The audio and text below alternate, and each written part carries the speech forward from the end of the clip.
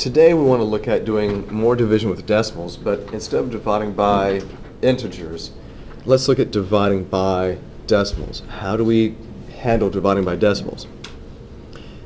You may remember how to do this, but I want to make sure you understand why we do the things that we do here. Okay? If I were to look at this guy as a fraction, as 2.4 divided by 0.3, and I can do this, and there's no problem with me looking at it that way. We have seen with decimals, or excuse me, we've seen with fractions that we can multiply both the numerator and the denominator times the same number, right? Because if I were to take this guy and multiply this times 10 over 10, is that, can I do that? And what's 10 over 10? It's just 1, so if I multiply this times 1, does it change its meaning? Okay, the answer there is no. It doesn't change its meaning. So, but notice what happens here when I do this. If I multiply a decimal times 10, that just moves the decimal one spot to the right. For every 0 that you have for that power of 10, that's how many places you would move the decimal. So this guy would become 24. Because see, by multiplying times 10, it moves that decimal one spot to the right. Multiplying 0.3 times 10 would also move that one spot to the right. So 2.4 divided by 0.3 is really the same as 24 divided by 3.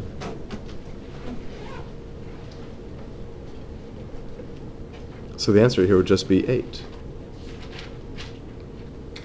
Now, when we set this up in a long division format, this is typically what we have seen. This is what we've done in the past.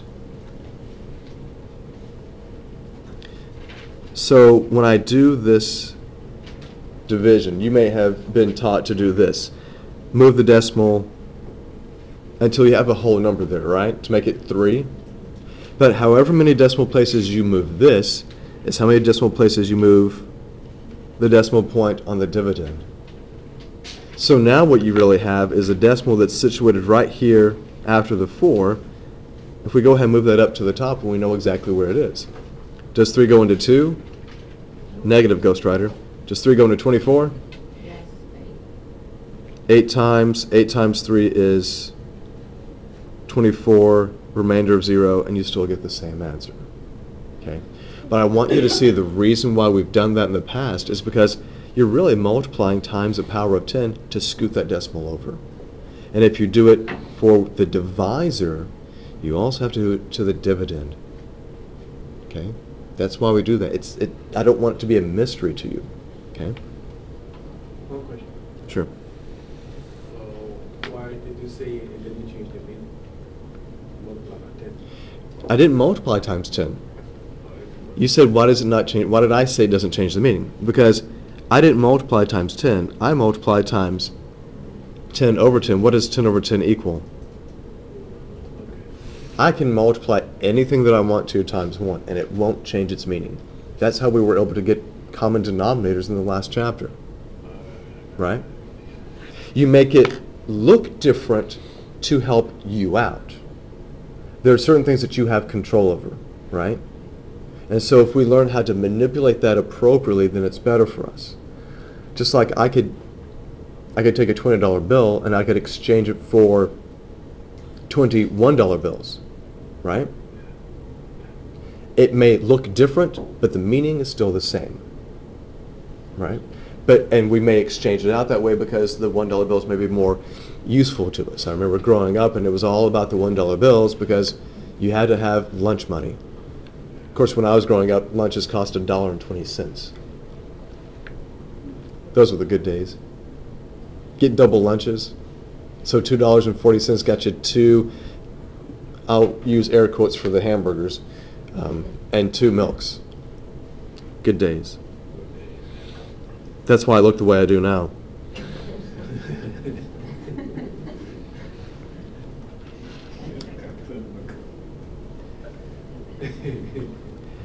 You just had to be there. All right.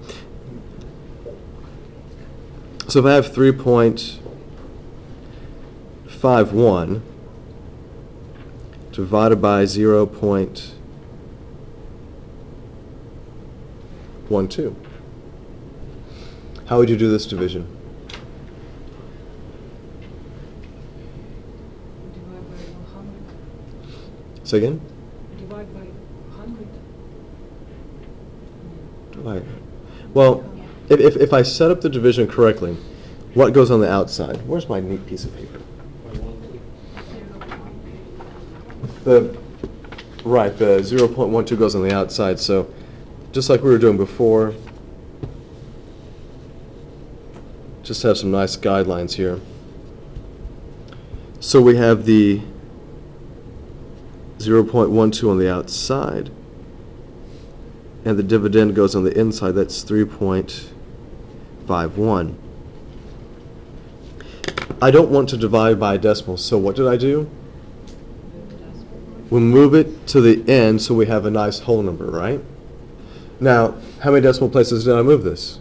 2. And what I effectively did is that I multiplied this times 100 because it moved 2 decimal places. So that means I have to do the same thing to this guy, which means what? I move this guy 2 decimal places as well.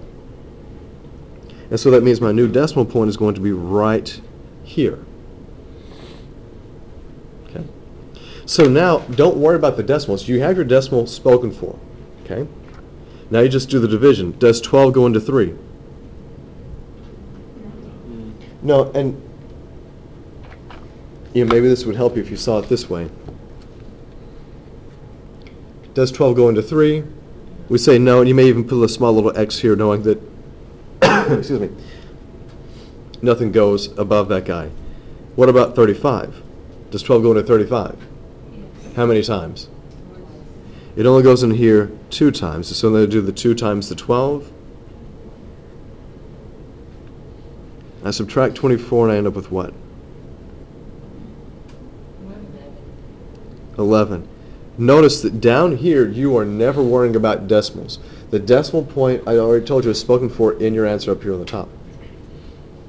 So, scoot over again and bring down the 1, just like we did the other day. Now we know that 12 goes into 111, but the question is how many times? This is where your multiplication tables are super handy. I'll give you a hint. It's a number between 5 and 26. 9, very good. That's the number I was thinking of. Now this is one of those times when I hope that on your phone that you're texting and not using the calculator. I was clearing it so it didn't buzz again. Okay. Okay. Really? 9 times. I'm saying how calculator takes more time. Well, you said that. 9 times 12 is what? It's 108. And then 111 minus 108, finally get back to smaller numbers so we can be happy, right? So we have a remainder of 3. So just put 29 R3 up here? No. Silly billies. We got to keep on going. So there's my 0. So how many times does 12 go into 30? All right, now we're cooking. You can smell it. We can see.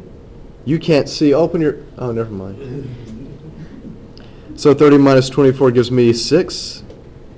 Let's put another 0 here and bring that down. What do we have? That's 60, and then 12 goes into 60 5 times.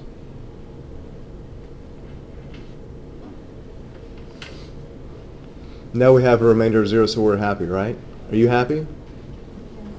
Now, here's what I need you guys to see and understand here. Now, I know I'm using a calculator a little bit sooner than I should, but this is for illustration purposes only.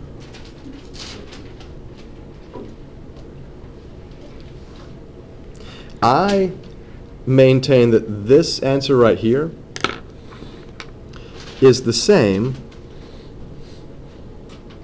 as if you had taken what we see right here. When I scooted the decimals over, this should be the same as 351